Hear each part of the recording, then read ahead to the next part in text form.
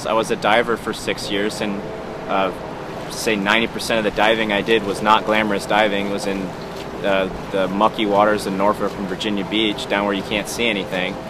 So I've had to practice tying knots and dragging up things and finding my gear and navigating without being able to see. So it's a direct parallel to what it's like now. And so it wasn't that unfamiliar. The only downside to blindness now is you can't go up to the surface and start seeing again, but at the same time, this was not the first time that I had to navigate blind, so I was prepared pretty well, coincidentally.